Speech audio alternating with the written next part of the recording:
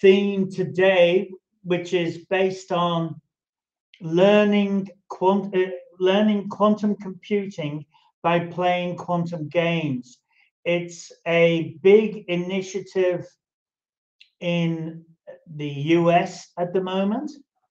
It's been very popular there, and we've just had, you may or may not know, World Quantum Day, and the US is celebrating that, and they've put a lot of money into teaching teenagers specifically, but anybody, but teenagers specifically, by using quantum games. And now, forgive me because I've got to check phone and iPad and everything as we're live, and I'm here on my own. But look, it's so exciting because we at Quechua, and by the way, Eamon Darcy is my name, I should have said. I'm the founder and operator of Quechua, the Quantum Education Centre of Western Australia.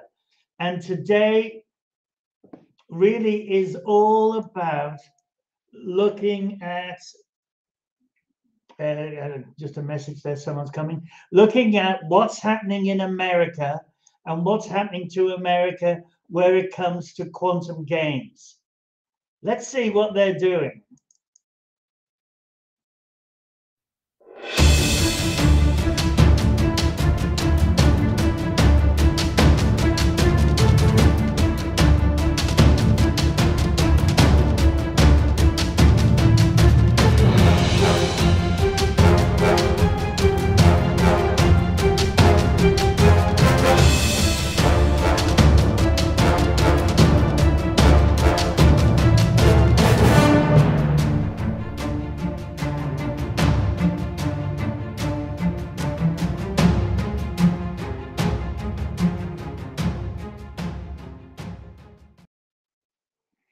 Excellent. So there's a big initiative, and I may add that these games are being written by the cream of the crop. These are the top quantum theoretical physicists, scientists in the US, from Caltech, Harvard, the executive operational managers at Google AI. Now, we all know AI and artificial intelligence is, the next big thing, if not the current big thing. Forget AI, it's now QAI, quantum artificial intelligence, because you wouldn't dream of doing AI on a normal computer, but now, because it's got to be quantum, because it's so much. There's so much of a speed up, literally in the thousands of millions times quicker in some procedures. It all depends on the procedures. Quantum computers are exceptionally good at simulation and optimization.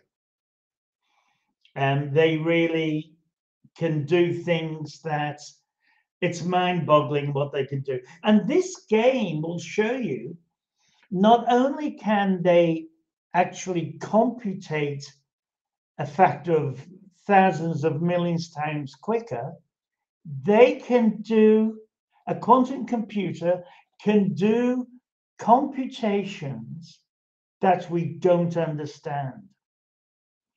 And believe it or not,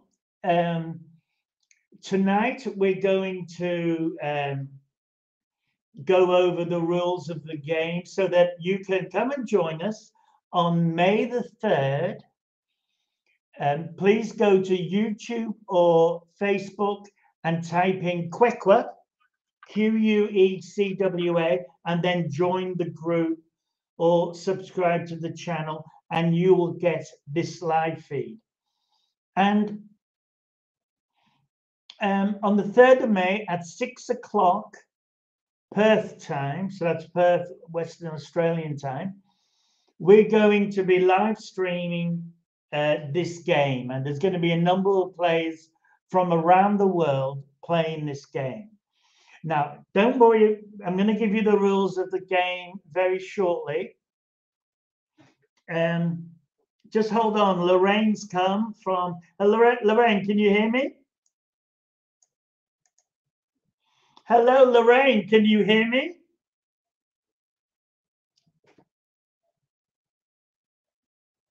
Hello, Lorraine, can you hear me? Excuse me, everybody. While Yes. Oh, you can. Excellent. Can you hear me?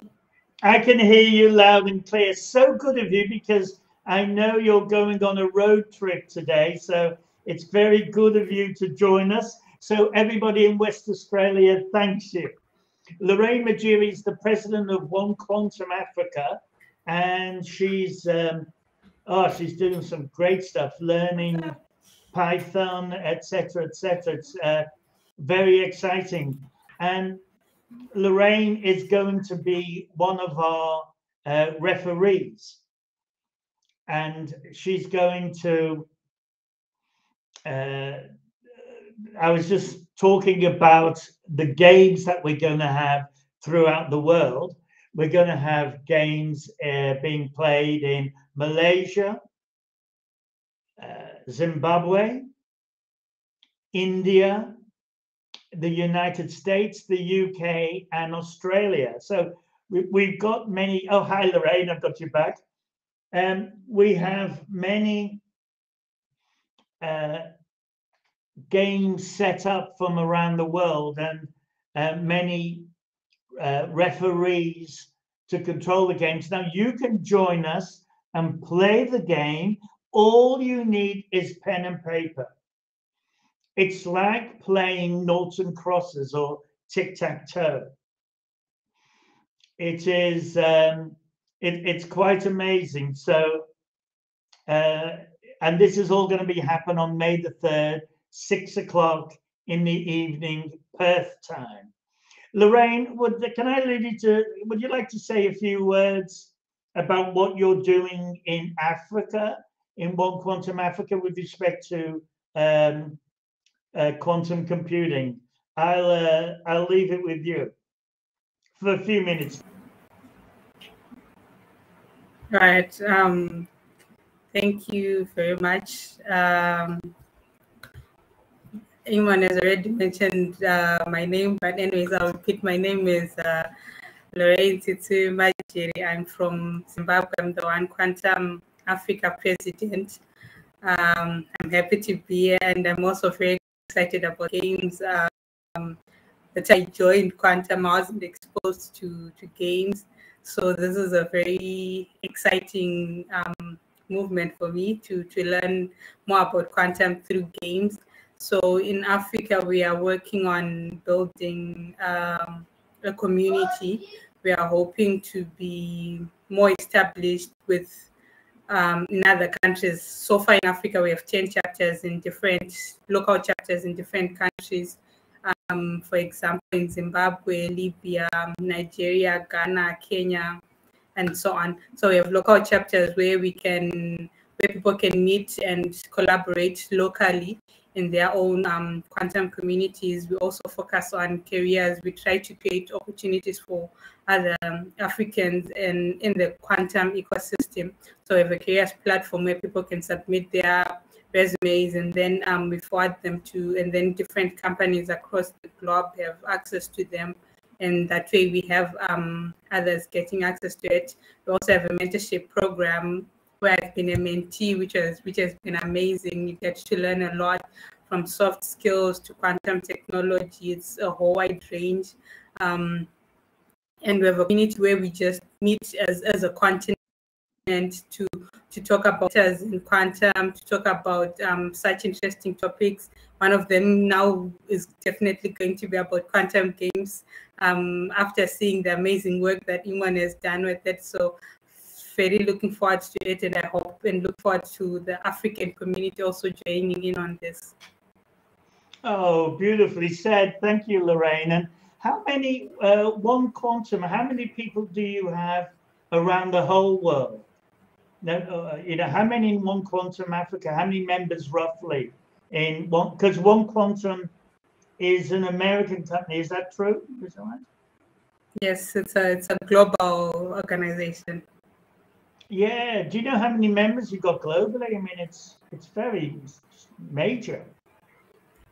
Well, I can't put a number to it because there are so many local chapters now that we have established. So to know how many are in each chapter might be a bit difficult, because we also have regions. Like we are now even in Asia, also have regions. We have Latin America, we have Canada. So it's hard to put a number to it, but we have grown very much over the last 2 years, and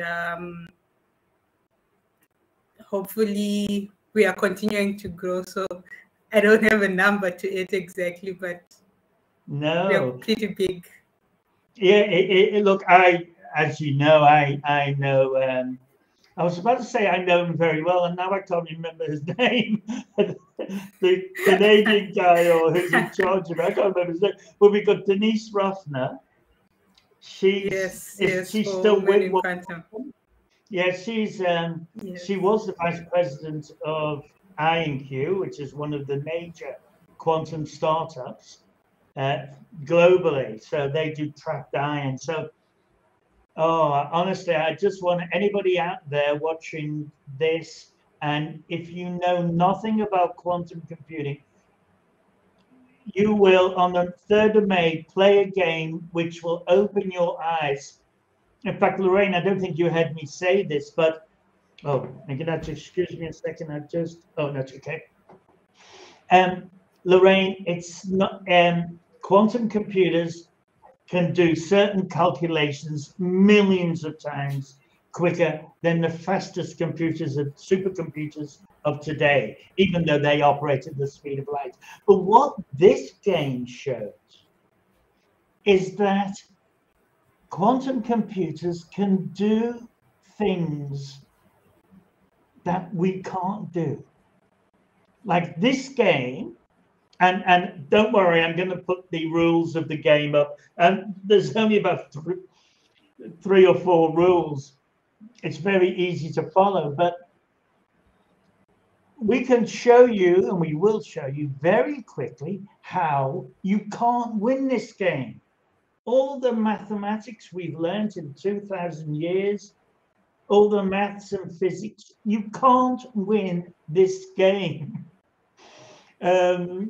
You always lose, and the more you play, the more you end up losing. And we will demonstrate that to you why that is so. Yet, a quantum computer can actually do a calculation by using different realities. Now, I know this is beginning to sound crazy, and please don't think we are all scientists.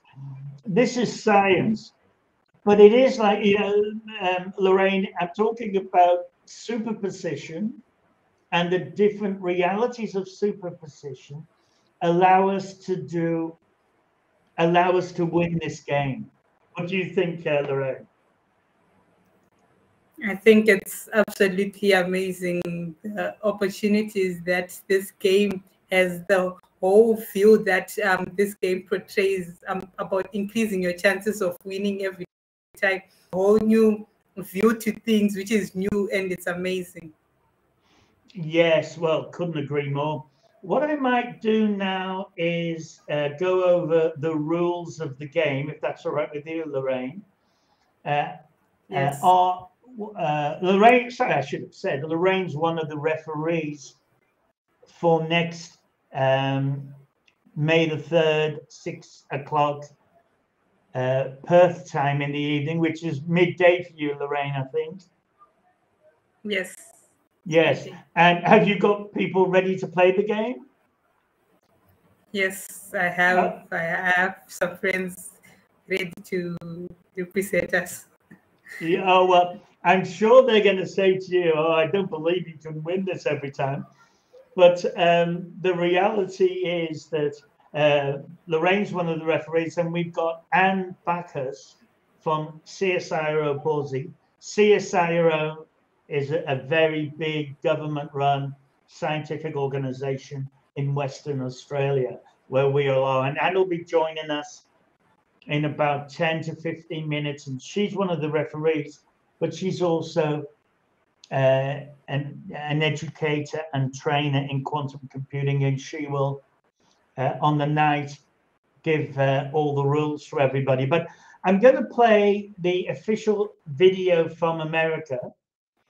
Now, remember, please, all the teenagers out there in Zimbabwe with Lorraine and here with me, and in India, Malaysia, UK, US, wherever you're watching from, the teenagers in the US are being taught this stuff.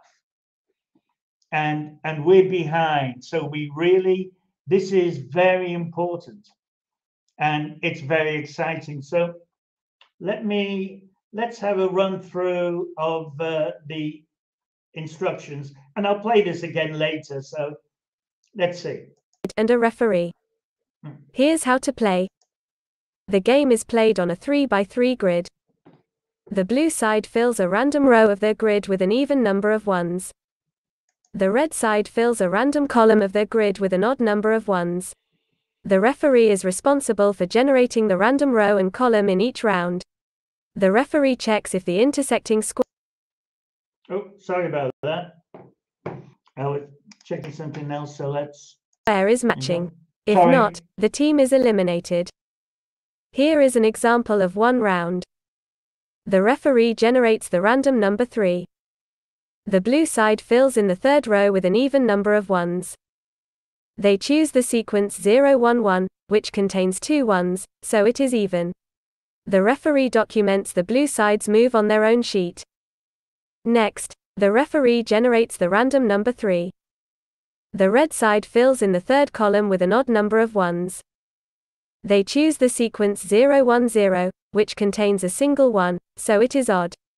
The referee documents the red side's move. They check the intersecting square for a match or mismatch. In this case, the numbers do not match. The group has lost this round and is eliminated. Let's try another round. The referee generates the random number 1. The blue side fills in the first row. They choose 110. The referee documents this move. The referee now generates the random number 2. The red side fills in the second column. They choose 111, an odd number of ones.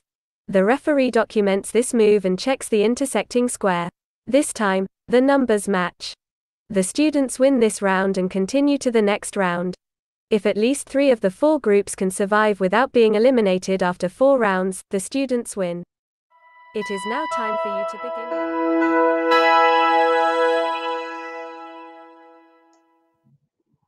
Okay, so yeah, that's the game, and as you can see, there's only a couple of things. Lorraine, would you like to give us a quick rundown of the game, and then I can add something if needs be? All right. So we have the game comprises of 2 teams, the blue and the red. That's what we will call them. Blue and the red team. So each team is assigned, will pick odd or even numbers. So if we assign the red team even, then it means on their sheet they are only supposed to have an even number of ones. So that could either be 0, 1, 1, or it could be 1, 0, 1, whichever format they would want to use. And for the blue team, they will be having odd numbers, so that can be 0, 0, 1 or 1, 1, 1. So we could assign the red team to fill in to be having the rows and the blue team to be having the columns, such that when now the referee is going to generate a random number, the referee will pick a row from according to the random numbers, not just randomly, from the random number generated. We'll pick the row from the red team and the column from the blue team and look at the intersection point. if we look at the intersection point, if there is a 0 from both teams, then it means the students win. But if it does not match, there is a 0 and a 1, then it means the students lose and are eliminated from the round. Thank you, Lorraine. Beautifully said. That's exactly right. So note what the referee is doing. So you've got, it doesn't matter what the colors are, but you've got, let's say the blue team can only do the rows, and the number of ones must be even. So that's one rule. So there are 4 combinations when you think about it. So it's, you know, you've got, when it's even, you've got 0. So it's an even number of ones. You've got 0, 0, 0. Think of going along the row. You've got 0, 0, 0. That's even. You know, there's no ones, so it's called even. Then you've got 1, 1, 0. That's even because you've got 2 ones. Then you've got 1, 0, 1. That's even because there's 2 ones. And then 0, 1, 1. And that's even because you've got 2 ones. So you've got 4 choices, but you don't get to choose what line what row you go in the grid, whether it's the top, middle, or bottom one. As Lorraine says, that is determined by a roll of the dice, or it's a random number from the referee. And that's important because that's bringing probability into it. Then if you've got red doing the columns and they've got to be odd, then they will be 1. Well, they will be 0, 0, 1, 0, 1, 0, 1, 0, 0, 1, 1, 1, because they are all an odd number of ones. So they're the 4 choices that the red team can make. Now, they again, they choose one of those 4, and then the referee randomly comes up with a number and puts them in. Puts the numbers in whatever row, whether it's 1 is the top row, 2 is the middle, and 3 is the bottom. So can you see how it's random? Lorraine, we might talk about collaboration. What collaboration can the teams do? Can they collaborate before the start of the game? Yes, the teams are allowed 3 minutes before the game to both teams to come up with a strategy that they might want to use so that they could win. They could decide that on whatever case it be, maybe the red team might fill in their middle row with ones only. That could be, as an example, a strategy, but the teams are allowed to come up with a strategy before the game begins. But once the games begin, they cannot discuss any strategy. Right. So they can say, like, let's say you and I are playing, I'm blue and you're red. I could say to you, we could talk to each other and collaborate. And I could say, okay, Lorraine, I'm going to put 1, 1, 1. See, I can't say what row I'm going to go in, but I can say I'm going to use all the ones. So if you use as many ones as you can, we're going to have the best chance of that intersecting row being with both ones. That's a typical strategy, isn't it? Yes. Yeah, so that's interesting. But again, we can talk about that before the game. But as soon as the ref says, right, we're starting the game, then Lorraine has to go into a different room, or I have to go. We're all in different countries, so it's not going to matter. Oh, you know, so they can't collaborate anymore. But they've already agreed what numbers they're going to use. I'm going to use 1, 1, 1, and Lorraine is going to use 1, 1, 0. But we don't know what rows they're going to go in. So let me show you why that matters. Okay, can you see that, Lorraine? Yes. The grid, fantastic. Right. Now, you see, this is a game you can win 8/9 of the time. So that means, because you see, if you look at this grid here, remember the rule. The rows have to be an even number of ones, and the columns have to be an odd number of rows. Now, the problem is 8 out of 9 is fantastic, but if you look at that row at the bottom right, if I put a 0 in that, Lorraine, maybe you can explain this, if you put a 0 in. If we put a 0 in, then we have broken one of the rules. I've mentioned that the rows are supposed to have even numbers of ones. So once you put a 0, it means that we have an odd number of ones. Okay, let's put a 1 in then. Does that solve the problem? If we put a 1, it means in the columns we now have an even number of ones when we want an odd number of ones in the columns, although in the row it would be correct. That's why she's president. She's so clever. But it's exactly right. There will always be one, and we call these intersecting boxes. So remember, when you play the game, and play it with your friends now, all you need is pen and paper. And there will always be 1 out of the 9 squares. If that's the intersecting square, then it will always be, it won't match. Remember, you win if you both put in 0 or you both put in 1. You lose if you have one has a 1 and one has a 0. So that's going to happen 8/9 of the time.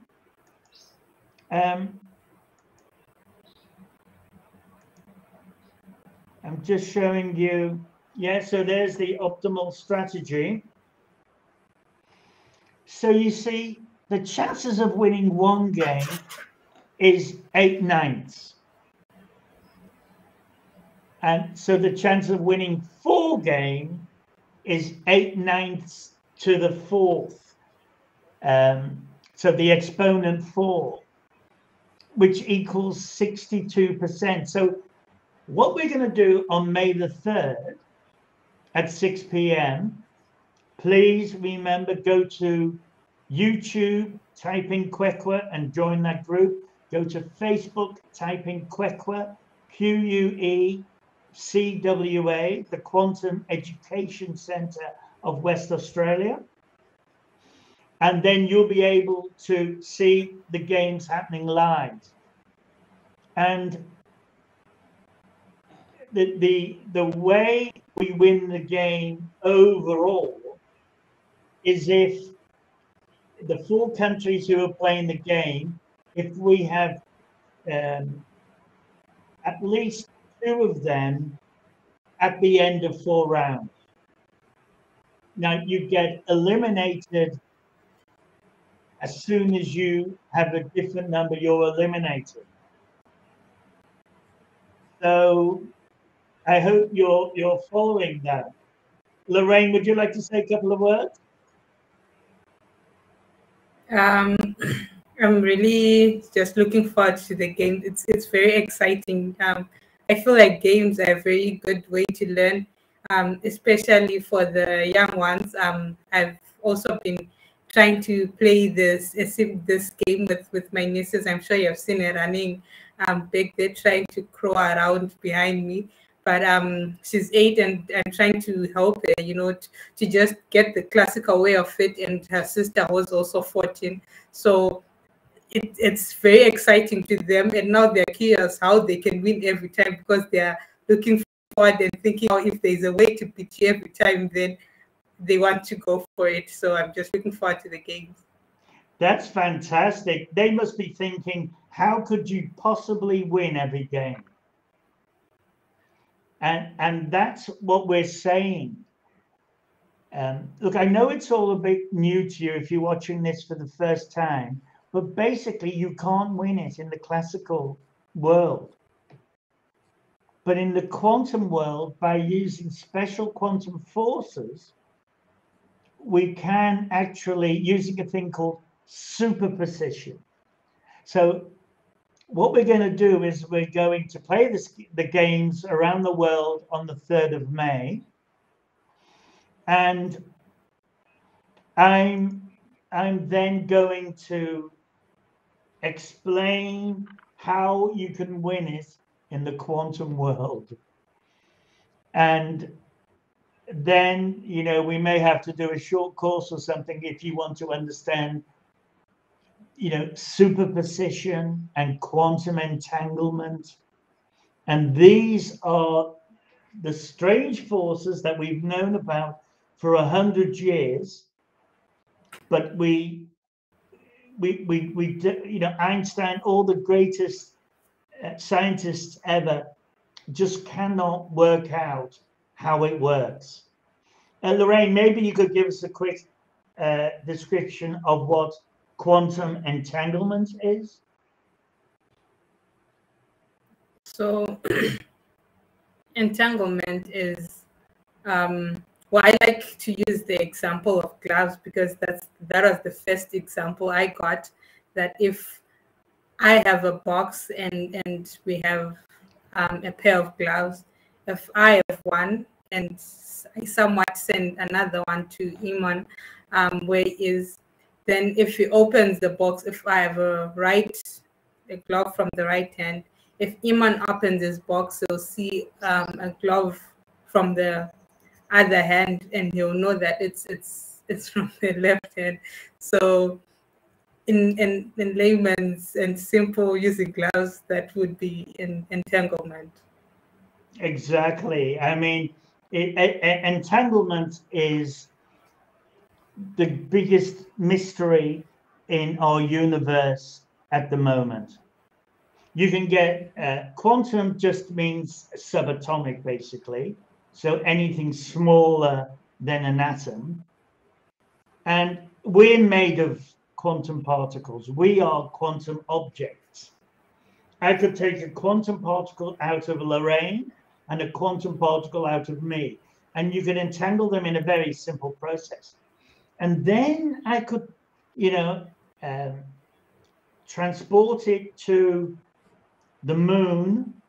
And this is something a million times smaller than a speck of dust. And one particle's here on Earth, one particle's on the moon. And as soon as I push this one a bit to the left, the one on the moon goes a little bit to the left. Now, how can that be?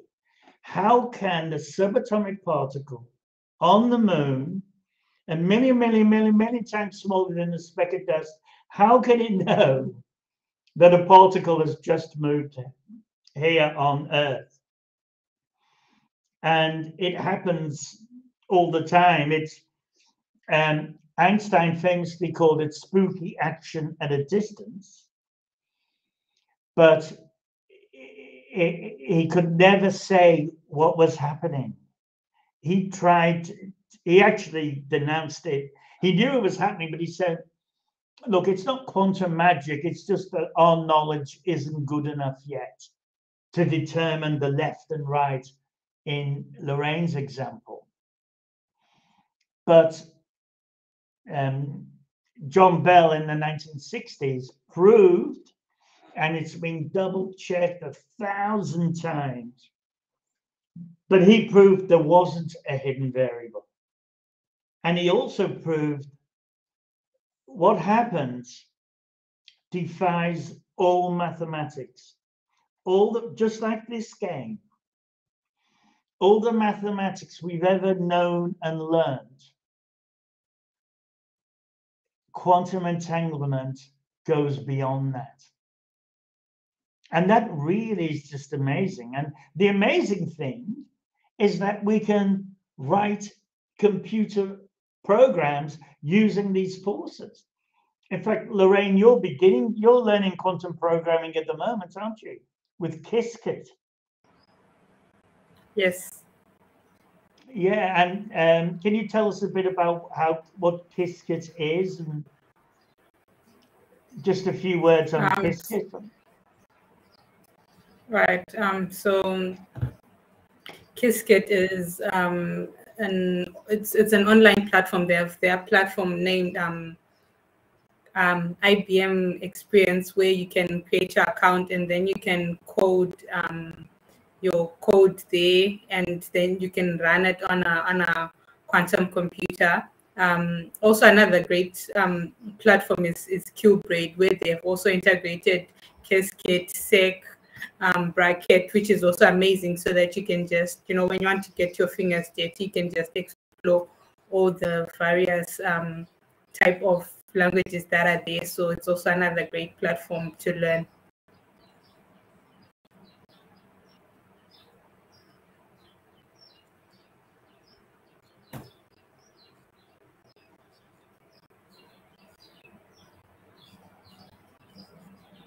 So I'm so sorry about that, Lorraine. I've just had a text from Anne, so she will be joining us in a few minutes, hopefully. So sorry about that. So did you say Bracket? What's the biggest competitor to Qiskit? I'm not very sure. I know I've been the ones that I've been exposed to are Seq, and also Bracket. I'm still new at using QBraid, because for QBraid they have all those in one place, so it's easier to experiment and just try to learn all of them. Excellent. Thanks very much, Lorraine. And we have Anne Bacchus. Oh, just hold on 1 second. Oh, yeah. No, hi, Lorraine. Yeah. Hi. Hi, Evan. Hi, Anne. Lovely to see you. I know you've dashed back home so that you can join us. We've just been talking about the whole different platforms and the rules of the game. In fact, I might, for your benefit, Anne, just quickly play the video on the rules of the game. And then you can tell us, why we can never win and all that sort of stuff. I know the rules of the game, but I don't know why I can't win. Well, let me play the rules of the game for you, and then you give us the interpretation, okay? Okay. Oh, I can't find it now.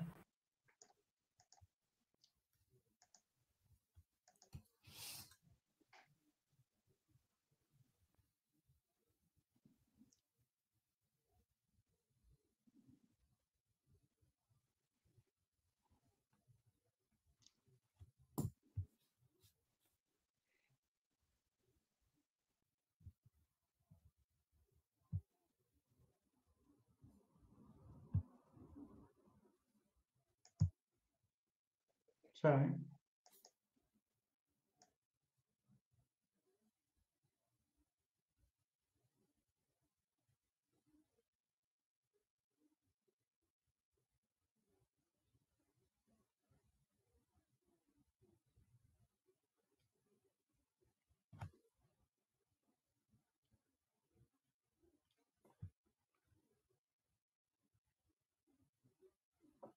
For some reason, the video is not coming through on that, and I don't want to make it too difficult for everybody else. So, all right then, Anne, could you explain the game to us? It's probably better coming from you. I just thought I'd help by playing that video. So over to you, Anne.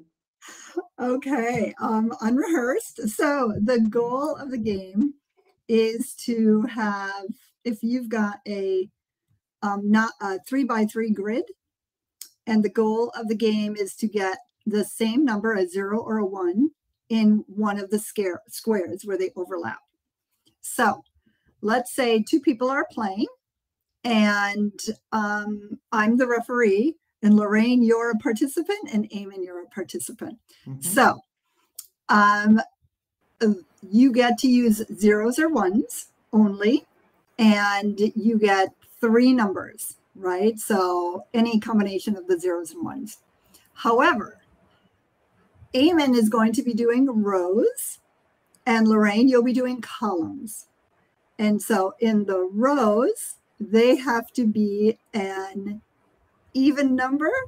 Good guess. Even number in the rows. Yeah. And so that means an even number of ones.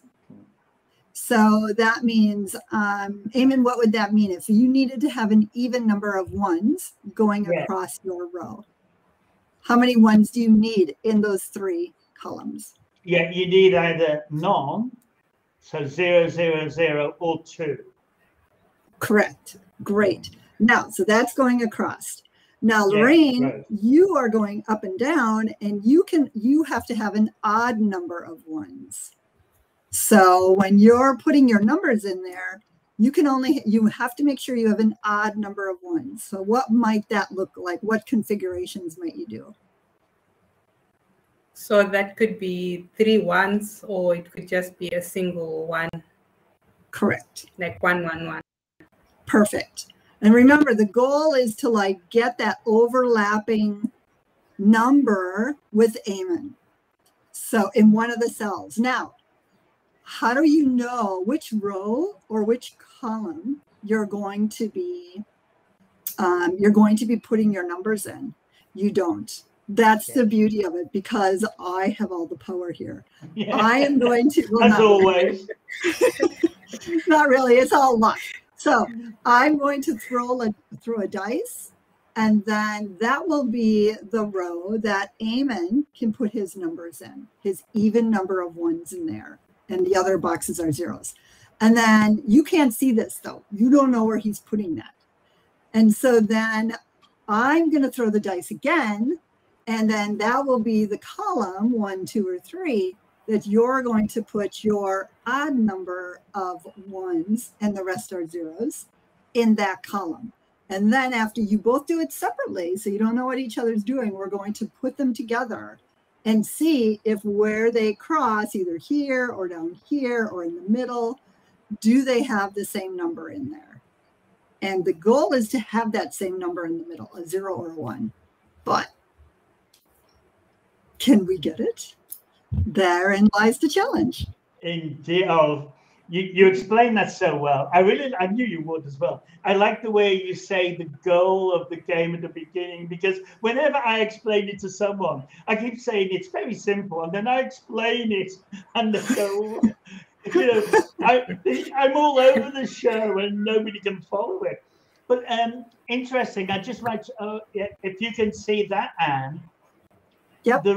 The reason why you can only win 8/9 of the time on the first game, and from then on you just keep your chances of losing just carry on, whereas a quantum computer can win every time and forever. And the reason I like this graphic here, because it shows if you follow the even and the odd rule, there will always be one square that you can't fill in. Because if I put a 0 there, then sorry, you can't see what I'm doing. In the bottom right-hand corner, if I put a 0 in there, then the columns are okay, but the rows are wrong because the rows are odd. And yes. Yes, and if I put a 1 there, then the rows are fine because they're even, but unfortunately the columns are even. Lorraine was explaining this earlier, so yeah. Oh wow, that's great. Yeah, that makes sense. Yeah, it's fantastic, isn't it? So, you know, that shows. Oh, now it's gone. Oh, I can put it back if you want. I want to write it down because yeah. Sorry about that. No, that's really explains why you can't win. So you're saying that means there's only an 8 out of 9 chance of winning a round. Yes. And you could obviously change the rows around and all that. And there'll always be one square. So it's not always the bottom right-hand corner, but there'll always be one square that the last one you go to fill out, that can't be both. Now, that is beyond dispute. No one can disagree with that. In our world, although, you know me, Anne, I like to say, when we talk, I always say, we talk about the real world and the quantum world. The quantum world is the real world. All these funny things like entanglement and superposition, that's what our universe, that's how nature reacts, and that's what our universe is. We are emergent properties. And, you know, so we emerged, how we've done it, no one knows, but as a species, we exist, and we can only tap into so much of the universe. Anything to add to that, Anne, or? No, I'm just writing down your quote, we are emergent properties, because I have heard humans described as many things, but never an emergent property.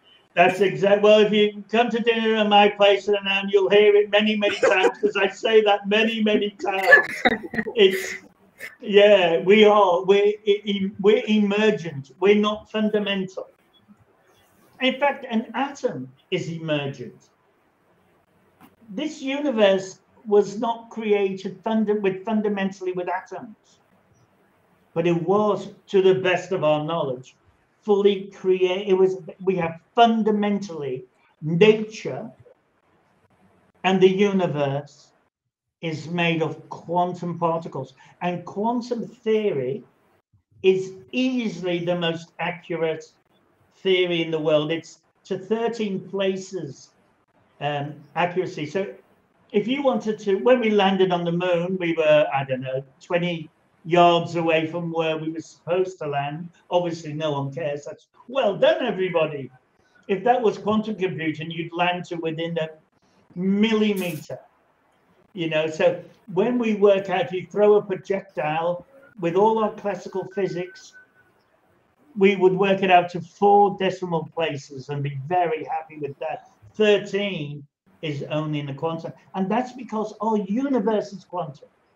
The best explanation we have for the fabric of our universe, the fabric of the cosmos, is quantum, and we don't understand it. And it's strange because we may well soon have computers that run society and everything, and we don't understand how they work.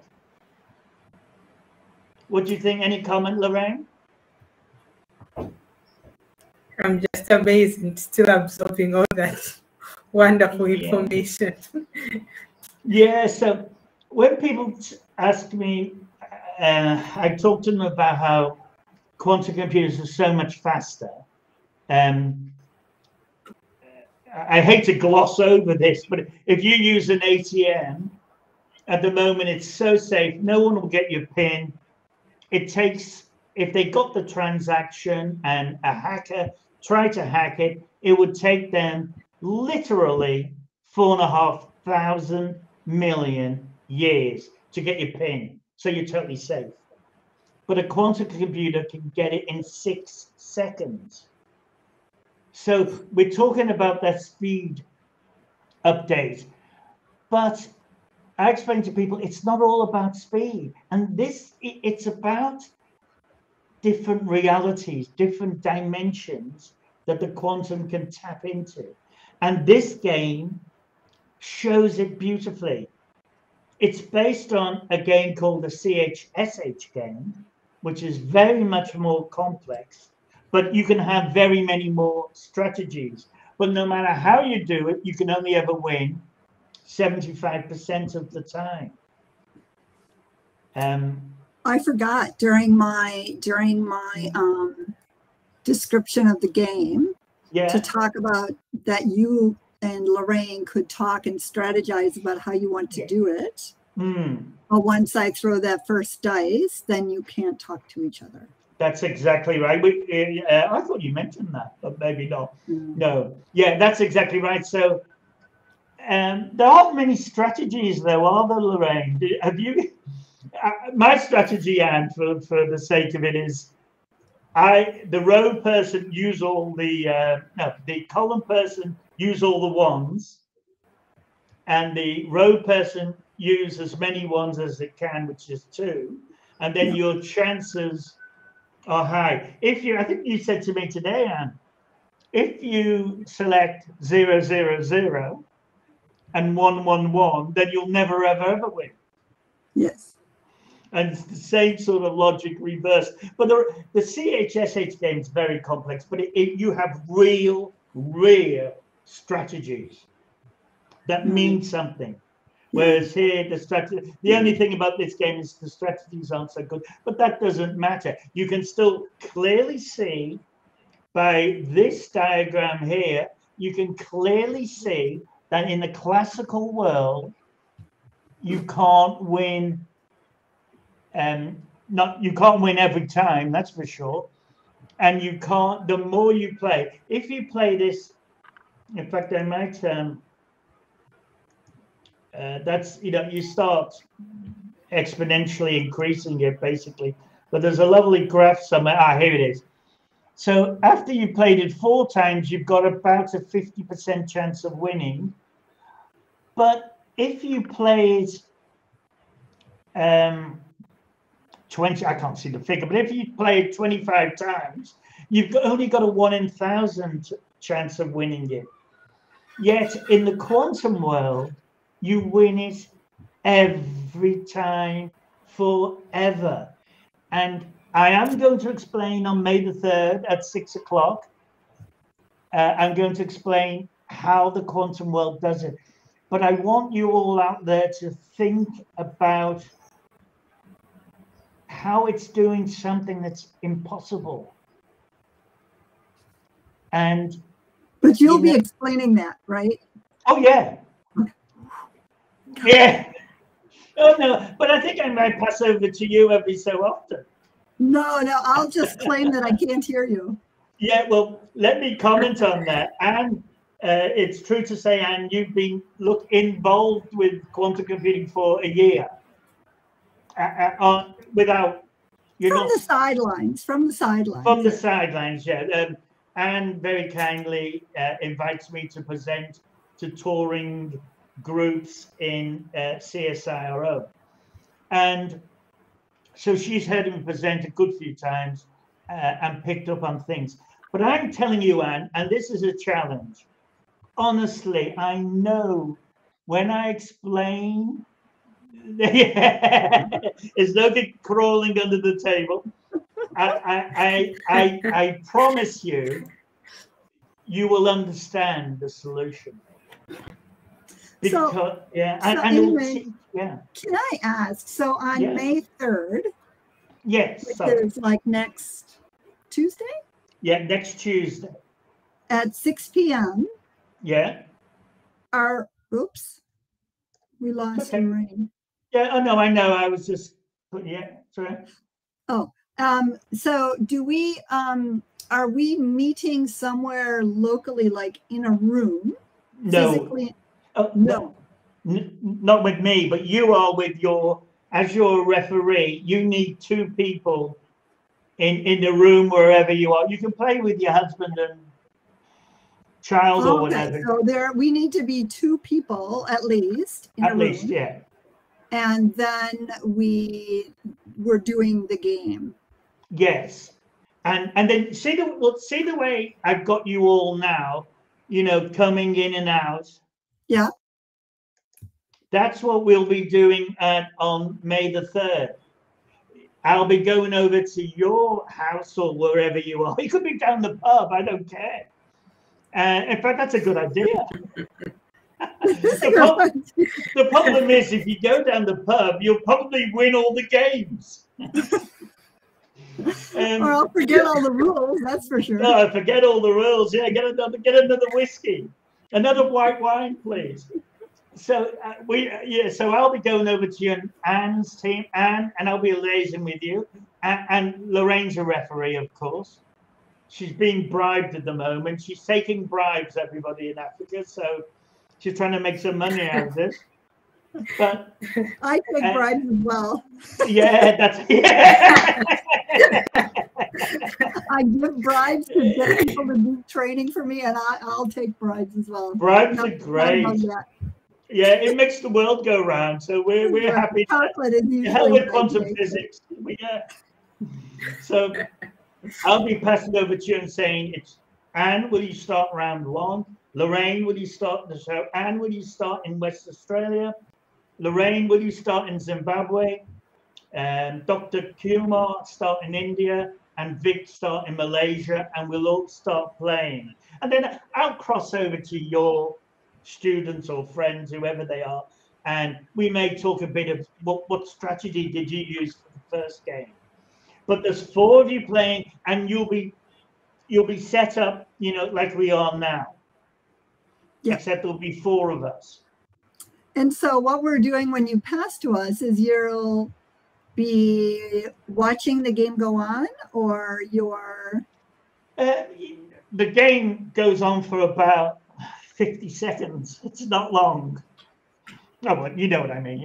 Yeah, but what do you... So when you pass to us, what do you want us to be doing or saying or showing? No, we just want you to play the game. And I probably will just leave you to play the game. And then I'll come over. Anne, did you win? Did your guys win or lose? Okay. And if you lost, then you're eliminated. And the whole game, Anne, which we haven't explained. Yes. I think Lorraine did before, but the whole game is up to 4 countries. After 4 rounds, we must have 2 countries who have not been eliminated. Okay, good luck with that. Yes, yeah, exactly. So one of the other referees have just said to come. I do apologize that every so often I have to look at what's coming in. Yeah, but yeah, so that's the way we'll do it. And then so on Tuesday we'll play 4 rounds. It should be a lot of fun. To be honest, I hope we lose or the students lose, so that you can see. The important thing is, what I will do is maybe interview one of you 4, one of the referees, and say, what strategy did your students come up with? It's all going to be fun. Yeah. And then when we've concluded, I will go through how it's done. Sounds like a trick, doesn't it? Like a card trick. A card trick, yeah. I had one up my sleeve. Yeah, exactly. So I will explain it, and people won't follow the explanation, but that doesn't matter. And I'll be saying that because all that matters is that something real is happening that cannot be explained. And this is only a little game. People are now writing quantum developers like Lorraine's starting out on her journey, learning Python and Qiskit. And soon she'll be writing programs for something else that do these amazing things. Now we know that we've got drones talking to each other. And I hate to say this, but quantum computing can be used for bad as well as good. It can be used for bad, and the ethics, and I think is a huge issue. And I know you do. You've brought it up many times. Yeah. Well, it's a tool, right? And any tool can be used for good or for not good. Well said. Exactly. And we need more people. We need more people, good people like Lorraine, to start taking over, because it really is a problem. One thing I've not even mentioned, because this is a field where you literally can talk for hours, but one thing I've not mentioned, with quantum computing, you can get an unhackable code. Now, you might not think that's that big a deal, but it's a huge deal. Because that's huge. Yeah, I did my master's 22 years ago, I think it was, in e-commerce, and the first question was always so in electronic commerce. I have a master's, and the first question in security is always the same question: can you write an unhackable code? And the answer was always, always no, because whatever mathematical computation you apply to the code, it can be reversed. But in the quantum world, with and you want the quantum, Lorraine, have you looked into like QKD? Do you know what QKD is, or? I've just come across it. Not so Yeah. much information on it. Quantum key distribution, honestly, and it's just intellect. These people who devised this, it's so clever. And I've written a short paper on it and a presentation on it, but it uses the random, the probabilistic side of quantum computing to mean you just cannot hack it. Now that's good, obviously, but it's bad. But number one, we catch a lot of criminals by them communicating, and we can hack into the, because cryptography is a funny thing. It's just you've got good and bad. The good comes up with a better code. The bad come up with a better code, and then they all. It's a frog thing. But this isn't. This is. I was going to say this isn't yet, Eamon. This isn't yet.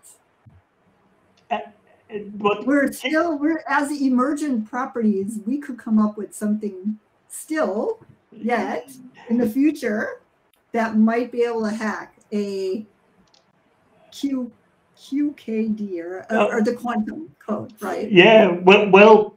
So you always say good notes, well done. And look, the answer. Oh my God, the answer is probably no.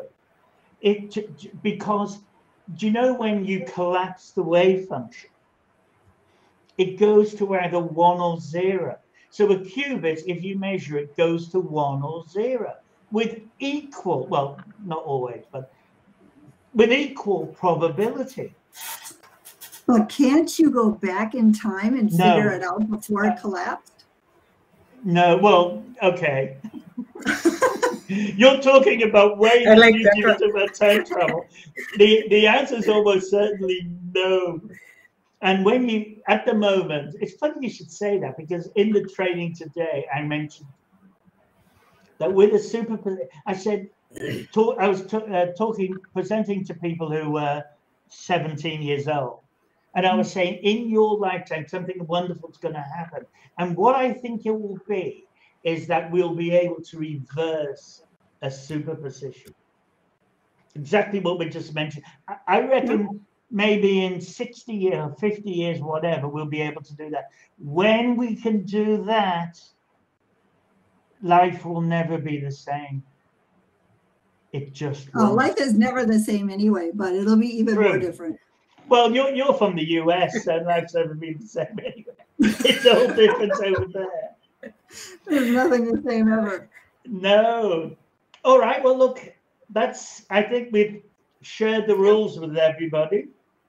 This is going, I hope you both knew, but it has been live streamed to around about 900 to 1,000 people. And what we need to do is keep sharing it so that everybody's ready on May the 3rd, 6 o'clock to tune in. So I'd like to thank Lorraine and Anne, and I've had apologies from the other, the other two referees, and we've got a panelists of 6, and we'll be discussing the technology as we have today.